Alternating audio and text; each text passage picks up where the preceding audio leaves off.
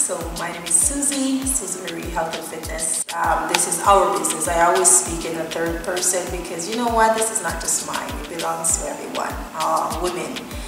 SuzyMari started when I, myself, became gestational diabetic. I do have two children, a 24-year-old and a 16-year-old. And when I realized that I became gestational diabetic at the 16-year-old, basically I thought, oh my gosh, I needed to do something. So I went from a size maybe 3 to a size 14 in the space of 1 year, and then of course developing gestational. So I needed to do something about it. After having my daughter, I also had postpartum depression. That really took me back a bit. Because being the strong, outspoken person that I am, having depression was not good. But I decided to take matters in my own hands. I got up and I started moving. I actually started this business as a way of giving back. I started this business because I want women to feel comfortable. I wanted women to be happy with themselves.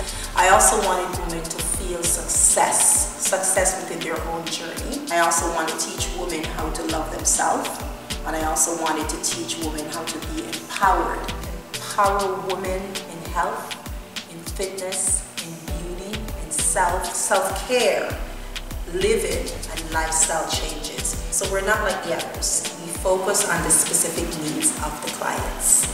We will sit down with those clients bi-weekly, on a bi-weekly basis, and I will do a follow-up. The key to this is accountability.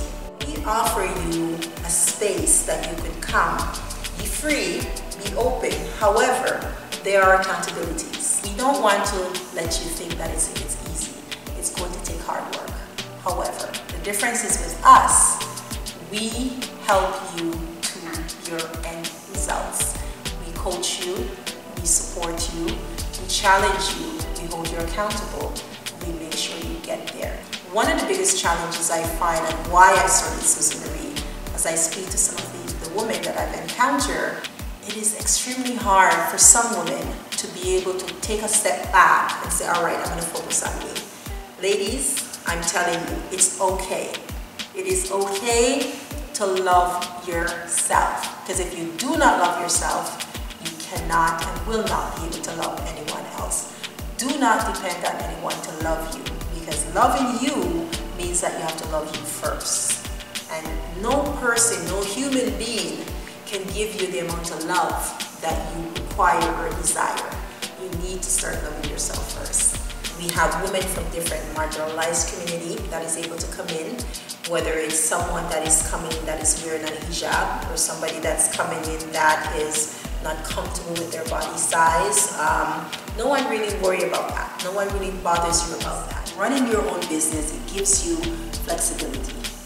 It also gives you a better perspective on what's important in life. It also gives you the opportunity to be able to manage yourself and manage your family's life and their finance without yes, there is going to be stress in everything you do. However, it gives you that opportunity to be able to manage and grow. I realized that talent, I put it toward other people's business.